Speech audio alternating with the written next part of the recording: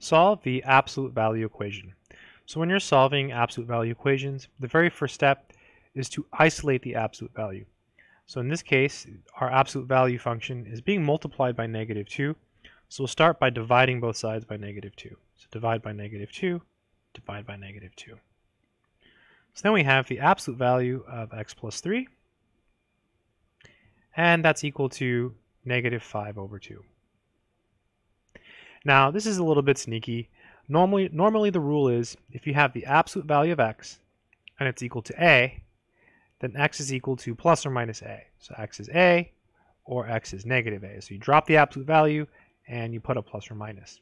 The thing is, this rule is only valid when a is greater than or equal to 0. So a can't be negative. So here it's negative, so we can't use the rule. So what does this mean? Well, if you think about it, the absolute value of something is the distance between that something and 0.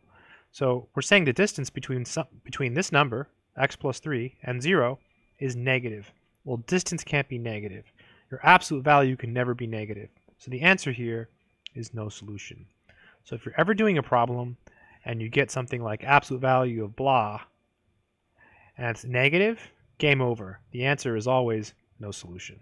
I hope this video has been helpful.